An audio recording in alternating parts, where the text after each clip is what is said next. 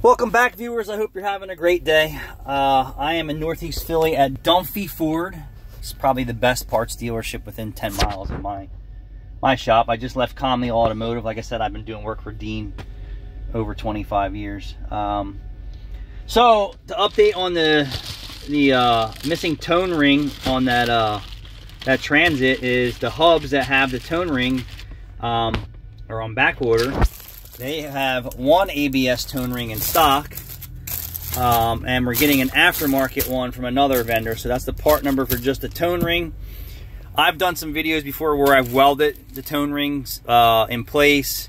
I've epoxied them in place. But as these cars get older, the hubs actually do decay too. But this is what it looks like. And we figured we would just get OEM seals while we were here. But yeah, just some stuff has to be OEM. But I was shocked to find that the rear hubs back order everywhere. Even aftermarket can't get them right now. So tone rings will do. Thanks for watching.